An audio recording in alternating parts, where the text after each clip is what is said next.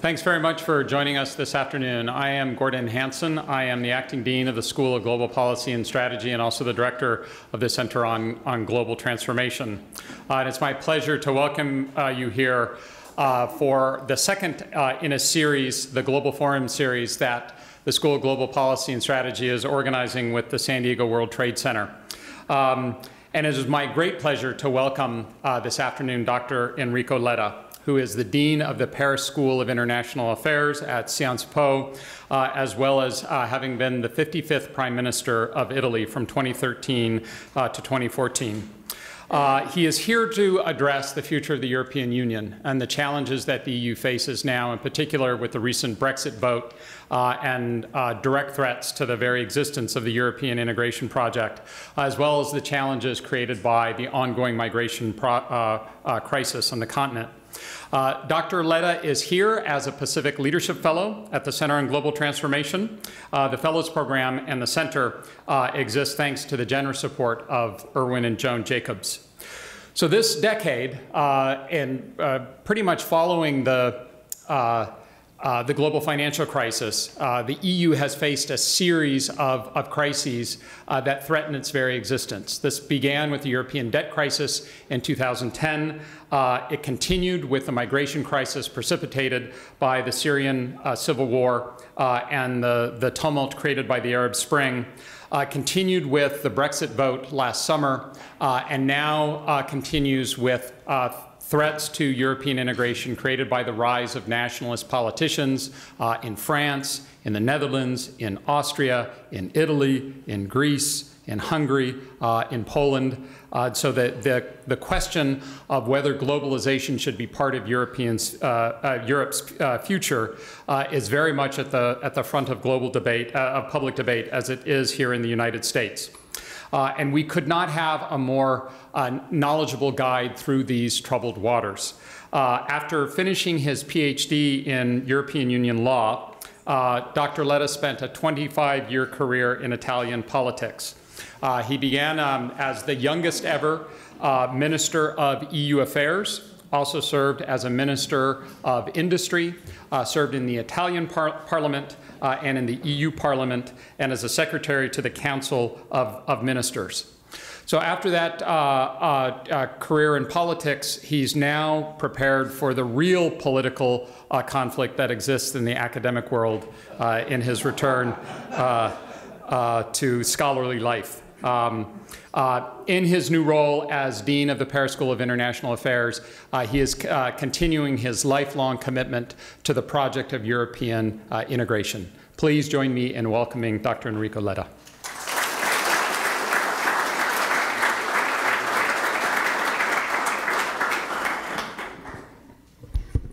Thank you, Gordon. Thank you all for being here, and thank you for the invitation. First of all, I'm so glad to be here.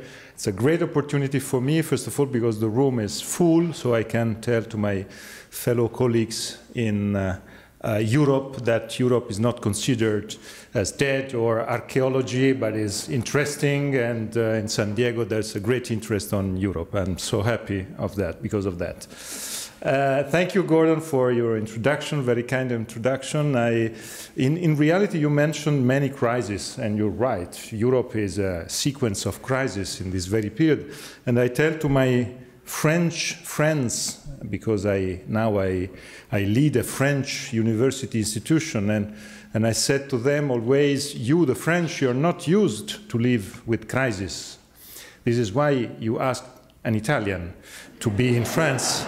Because we are the world leaders of crisis, so I'll try to give you some very brief and very short overviews, and then we can talk together, we can share this discussion about the future of Europe, starting with these 2 points, the Brexit first and the migration crisis, and with a conclusion. The conclusion will be on this 2017 year, that is a very crucial year. I will end up my introductory remarks by saying that this 17 is a sort of Europe sliding doors. We can exit one way and we can exit another completely different way. Of course, I hope that the exit will be the right one for a more integrated Europe, but starting with the French elections, the discussion among the future of Europe will be really decisive. But let me start by saying a few words on the two main crises that we are facing now. So Brexit first, and then the migration crisis. Start by Brexit. My proposal here is on the, first of all, the map. The map, I think, I imagine you are familiar with, but the map of the vote on Brexit is, I think, very interesting. Because it's a way, first of all, for many reasons, Brexit was interesting. First of all, because of the unprecedented situation. We enlarged Europe. We had the tools to work with the enlargement. We didn't have any tools to work with an European Union losing members. So this is one of the reasons of the main difficulty today, how to have a toolbox, effective toolbox, to have one member leaving the European Union. But what is interesting here, I think, to have an interpretation, a political interpretation of the vote, is the way in which it is very complicated and very difficult to have keys in traditional ways, left, right, social classes. At the end of the day, the only key here to understand, in England, I mention this point because, as you can easily see, Northern Ireland, Scotland are two different stories. But here, in England, the true cleavage was between, I would say, close and openness, cities and countryside. You can easily see here the blue is the Remain, and the red, Brexit. And the big difference is the fact that in all the big cities, even in England, the Remain won, and all the countryside in England, Brexit won. The second main point and important issue is linked to the age vote. Youth was strongly in favor of Remain, strongly in favor. Age society was strongly in favor of Brexit. But the two parts of the society had a different turnout, a different approach to the vote. The aged part of the society voted at 80–85%. Youth didn't vote. And that was the big difference. I remember in Paris, in our university, we have a lot of British students. Discussing with them, they were crying the day after because of the result. And they were crying, first of all, because they didn't vote. They didn't think that the vote was a decisive moment without the possibility to have a sort of, you know, when on the internet you follow somebody, you can defollow somebody. But the vote is not alike. It's not a follow, you can defollow. The vote is a vote, and when it's done, it's done. And exactly this second point is interesting to understand what happened, the differences, and also the fact that cities and youth pro-Remain. Countryside, age society, pro-Brexit. That is, I think, interesting, because you can try to understand a little bit the ideas for the future. You know that the main slogan of the Brexiters was take back control. Take back control. I think you heard something like that here too. But you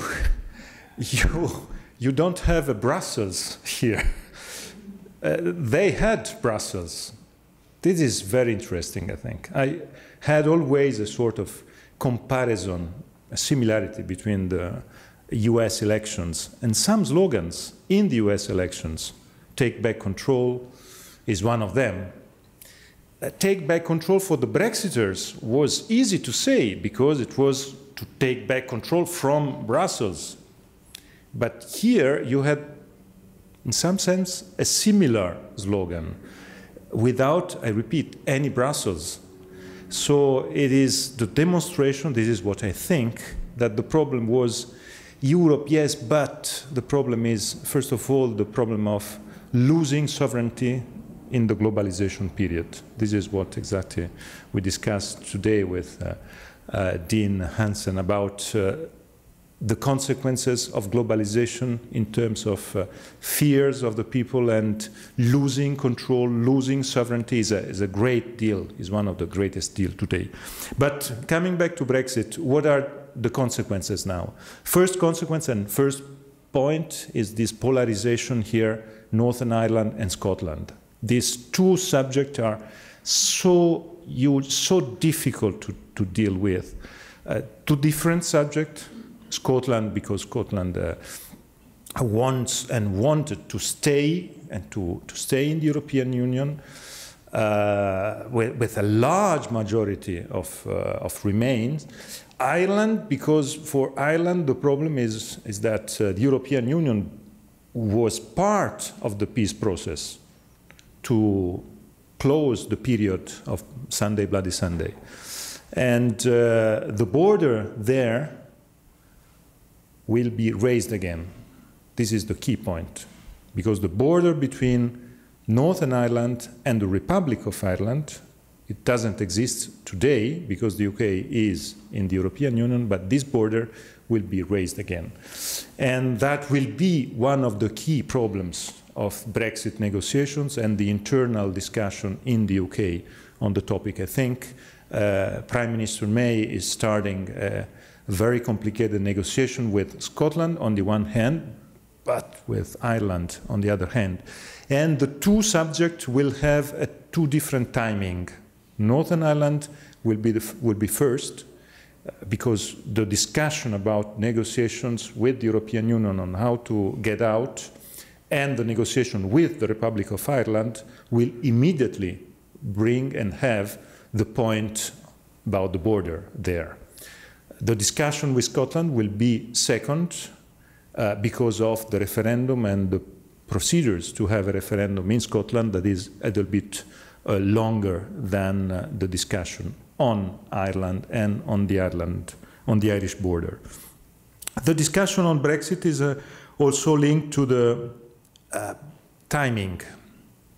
You know, the Lisbon Treaty of the European Union gives 2 years for the negotiation to get out.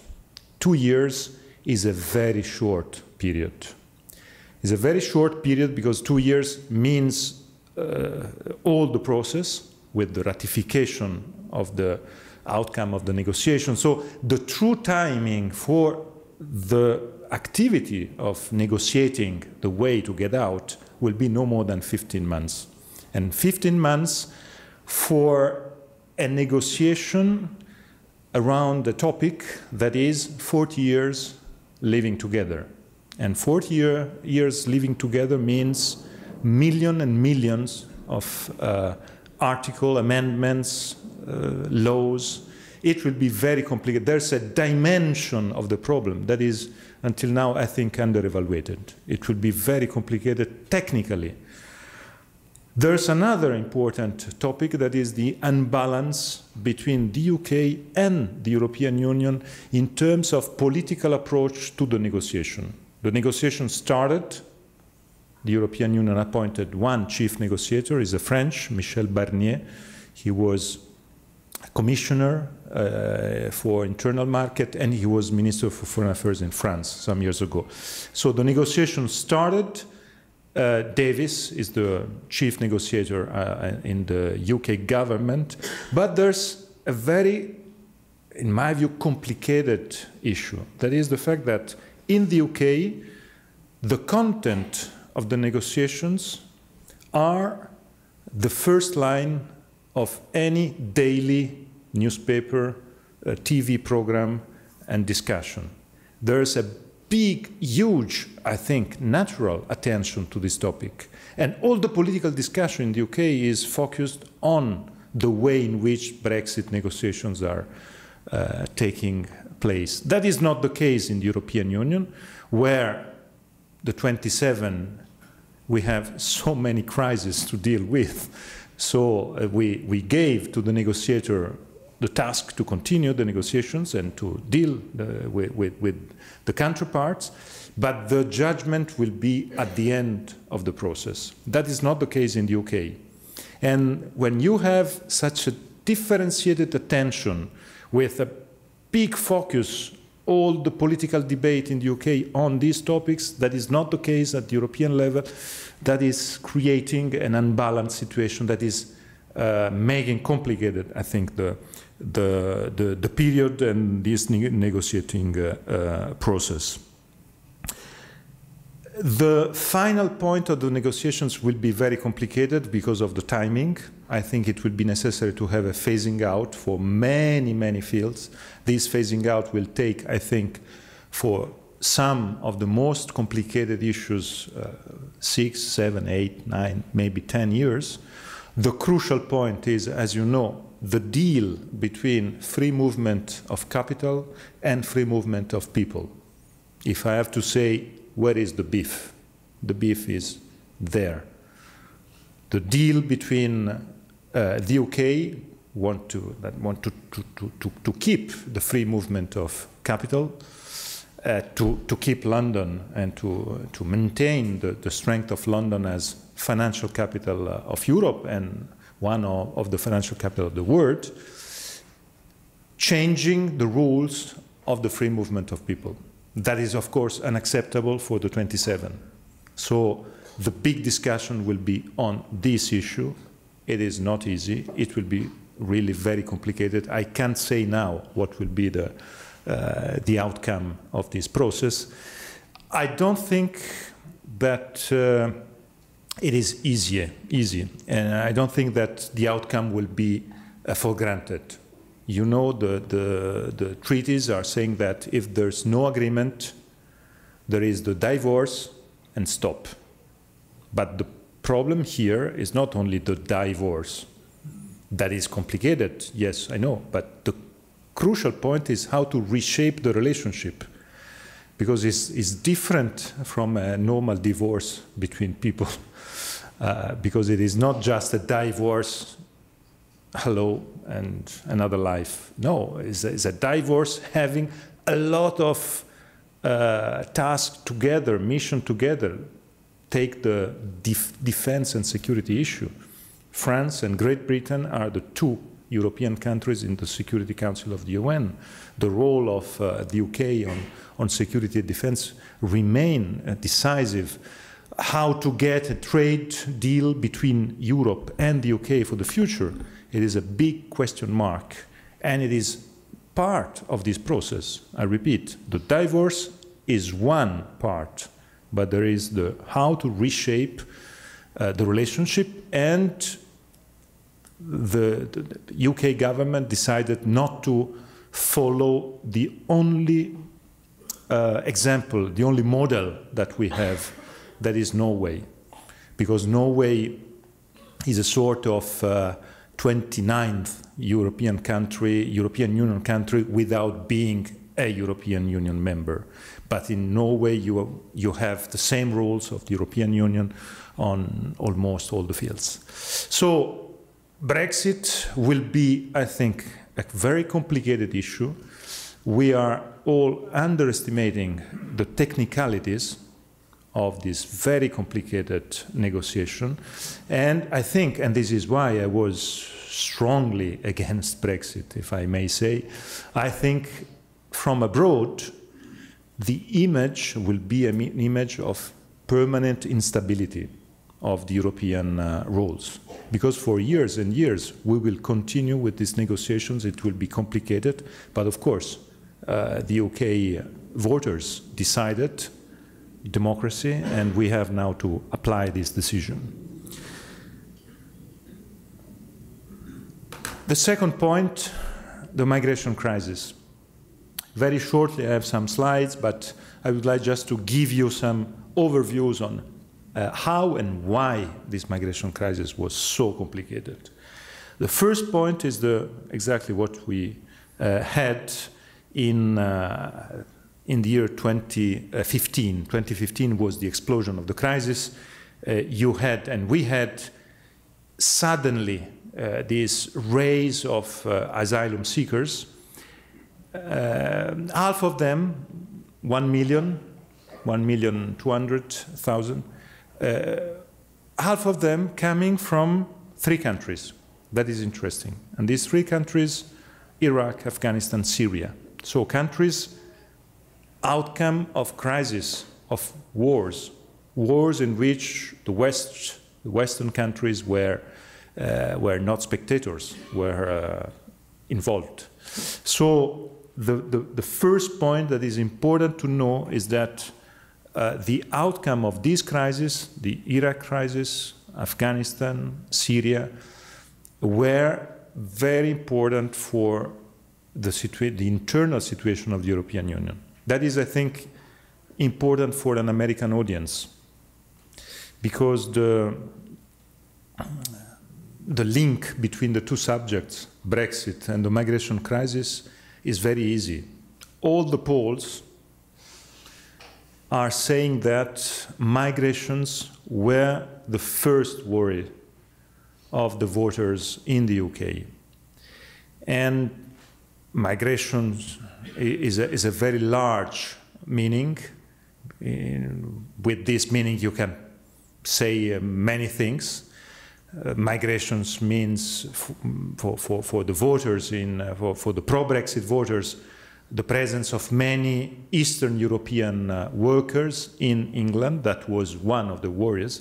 But the other main worries was linked to the images that from the crisis in Calais, in Cologne, in Lampedusa, in Lesbos, the television was bringing to the UK voters, saying, look this mess in the rest of Europe. And the idea to say, we want to get out from this mess, we don't want this mess, was a very important push, a very important boost for the result of Brexit. And it is very important to know that at the end of the day, this refugee crisis was mostly linked on 3 countries of origin: Iraq, Afghanistan, and Syria. And I think it is important to say that because you can easily understand why the Europeans are today, or some European leaders are so angry with Donald Trump today. Trump saying that the European Union is not able to manage the migration crisis. That is true, but the migration crisis is not because of the European Union. It's first of all because all these wars and because all this Western, very complicated dealing with the Middle East. But the European Union paid the bill. This is what happened, first of all with Brexit, and second with the very complicated situation of the migrant crisis. Here you have some numbers on the of the 15 crisis, the countries and the way and the routes. What was unbelievable, and for the first time we had such a situation, it was the fact that usually the route was the Mediterranean one, so through Libya to Italy. Thanks to the digital revolution, the application of the new digital tools created the possibility for the smugglers to change in 2 weeks the routes. That was unpredictable, unprecedented. This is why the big crisis of 15, you see here the big red circle on the Balkans, it was exactly because this sudden change of the routes due to the application, to the use of all the new tools. And that was the big change, because coming from the Balkans, they entered Germany, they entered Austria, Hungary, Central Europe, and that created the biggest part of the crisis. Here you have the other part of the problem linked to the Balkans, because when the route of the migration crisis became the Balkan routes, you had not only the Syrians, Iraqi, Afghanistan people, but you had a lot of people coming from the Balkan countries, Kosovo, Albania, and other countries, trying to get the same route and try to get in the European Union. But of course, with a very different motivation. And the European Union had a big difficulty to stop them, because you can't put them in the same box. The problem of the Syrian refugees can't be treated as the will of Albanian people to get in the European Union. It is really different. Our rules are rules very generous for asylum seekers because of wars, but we can't be as generous as we are for asylum seekers, for migrants, for economic reasons. It is absolutely clear that on this second issue, there is a problem of quotas, selectivity, and so on and so forth. These figures are important just to show how sudden, unpredictable was the crisis in 2015, with numbers that the European Union never had before. And with this Germany, Hungary, and Austria core of the crisis. Until now, until 2015, migration crisis was, first of all, Italy and Greece. Then, with the Balkan route, Germany, Hungary, and Austria, with this big clash between the old European Union member states and the new, the Visegrad countries, the Central Eastern European countries. Why? For a very, very easy reason. And the reason is because of the way in which the different European countries are used to live with the immigration issue. In Germany, there are 8 million foreigners. In Italy, 5 million. In France, the same. In Hungary, in Poland, the dimension of the number of foreigners living there, in Poland, in Hungary, in Slovakia, the dimension is 100,000. So you have very homogeneous societies there, in which the presence of one foreigner is something of completely unusual in comparison with what happens in Italy or in Germany, in Spain, in France, in the other European member states. This is why this clash, this big clash between East and West in Europe on the topic.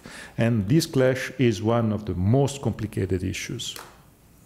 We had the agreement with Turkey. That was the only way that the Germans pushed, and the way to try to stop this Balkan route. And this agreement stopped effectively the Balkan route. And today there's only one way that is, again, the Mediterranean route that is, I would say, unstoppable, because the sea is unstoppable. You can stop routes through the land. It is very complicated to stop route by the sea.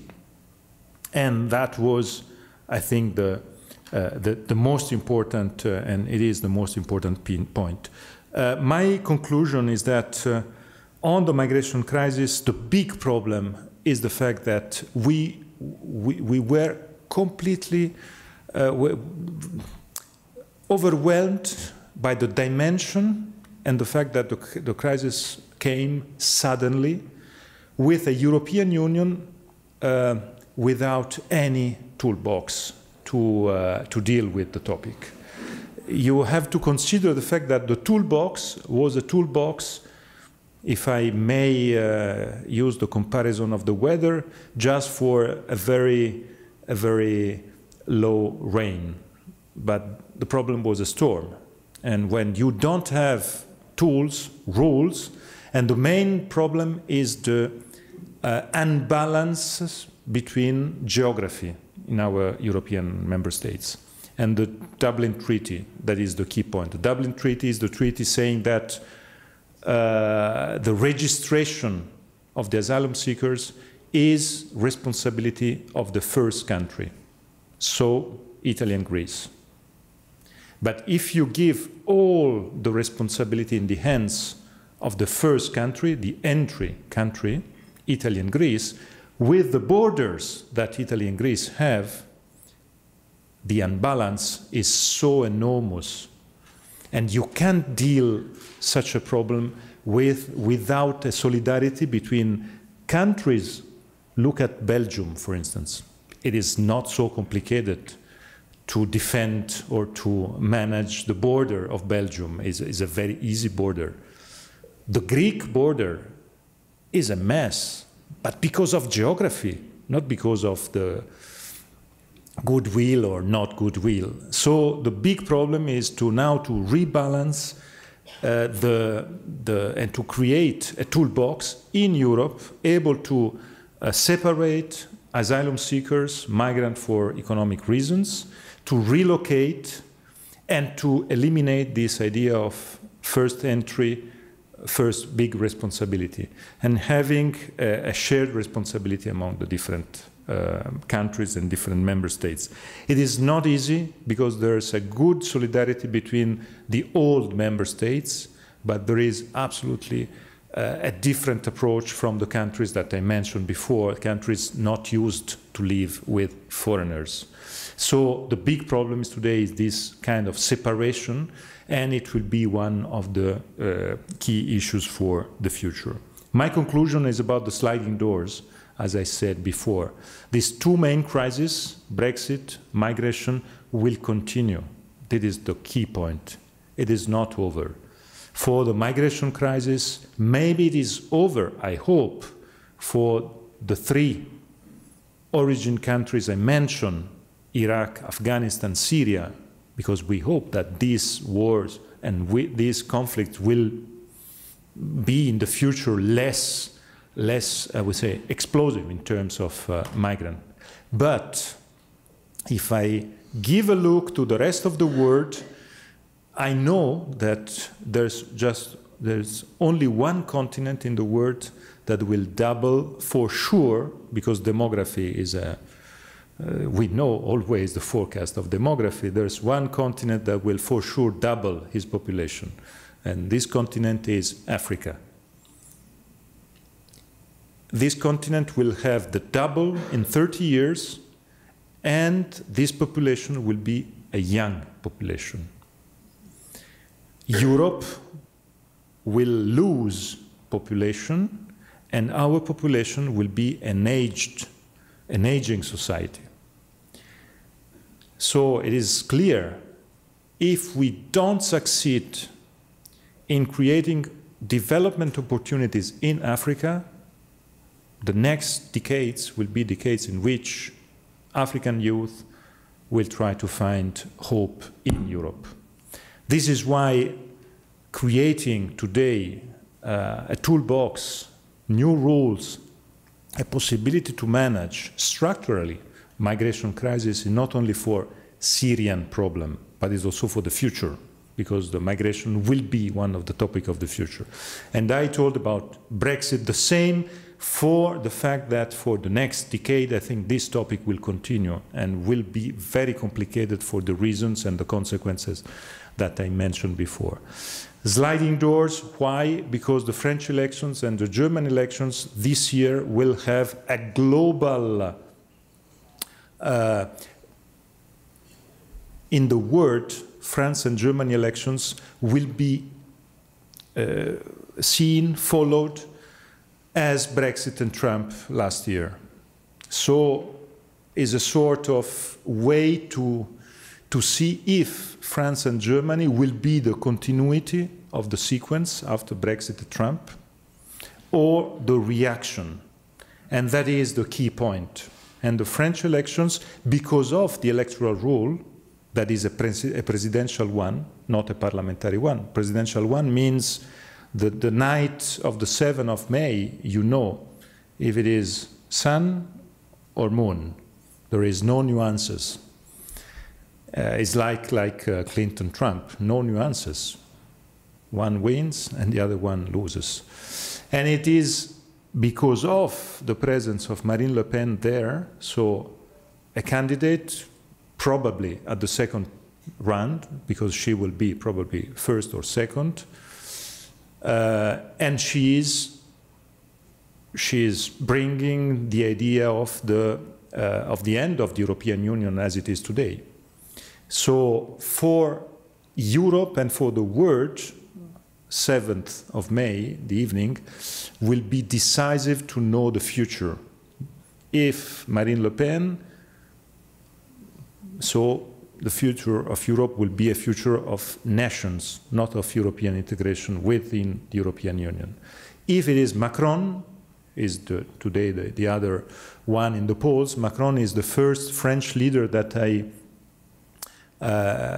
heard or watched having the European flag behind him. I say leader, I don't say official, minister or president. An electoral campaign with the European flag behind him is something very courageous and very brave.